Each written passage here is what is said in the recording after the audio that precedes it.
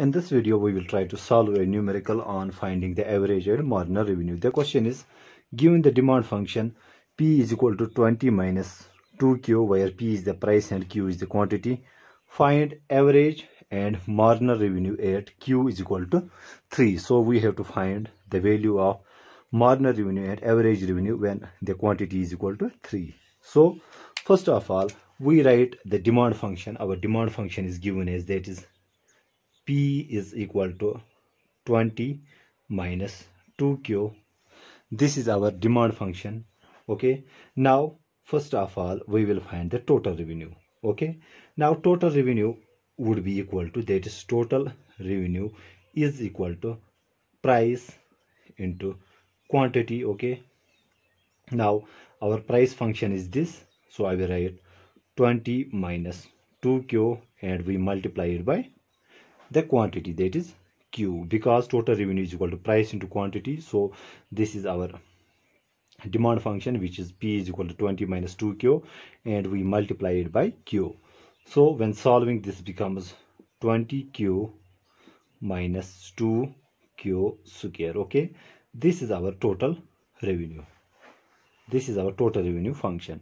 Now to find the average revenue, as we know, average revenue is simply total revenue divided by quantity.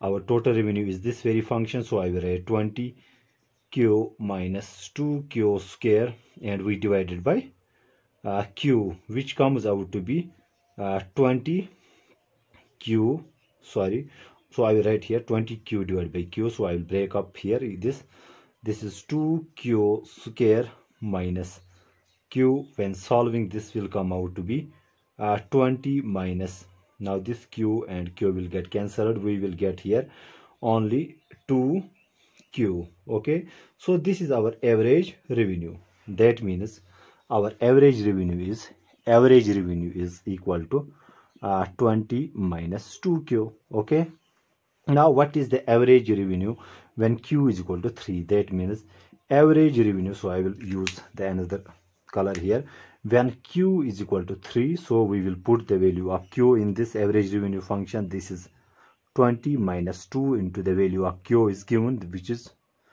3, so I will write here 3. So this comes out to be 20 minus 2 3s are 6, and which comes out to be 20 minus 6 is equal to 14. So our average revenue is equal to 14. Okay, now to find the marginal revenue, this is our total revenue function. Okay, to find the marginal revenue, what we do, we simply differentiate this total revenue function with Q. So here the derivative of Q is 1, so we get here 20 minus, here we have 2Q square, this square will become the coefficient, so this will become 2 into 2Q, which comes out to be 20 minus 2 2s are 4Q. Okay, so this is our marginal revenue function. Now marginal revenue when Q is equal to 3, we just put the value of Q is equal to 3 in this equation. So this is 20 minus 4 into the value of Q is equal to 3, which comes out to be 20 minus 4 3s are 12, which comes out to be 8. So our marginal revenue at Q is equal to 3 is equal to 8, and our average revenue when Q is equal to 3 is equal to 14.